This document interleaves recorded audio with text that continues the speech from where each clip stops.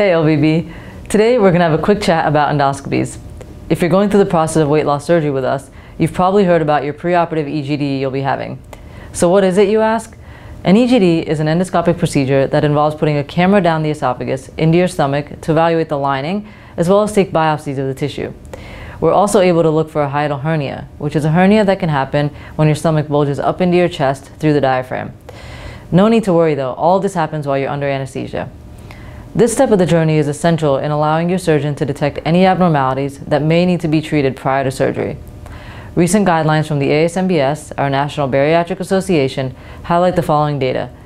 On average, 15 to 20% of patients with clinical symptoms of acid reflux can have a positive finding, whether that's tissue evidence of GERD, finding that hiatal hernia, erosive esophagitis, H. pylori bacteria, or Barrett's esophagus.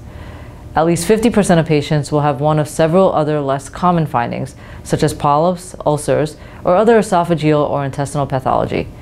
Even in patients who don't have any preoperative symptoms of heartburn or reflux, we can have positive findings in 1 to 15%. The primary goal here is to identify any problems that could change the type of surgery you will have, or to create a follow-up plan that could prevent worsening of those pre-existing issues. If you ever have questions about any of the process, feel free to contact your provider at Las Vegas Bariatrics. This is Dr. Patel, and this was your LVB Minute.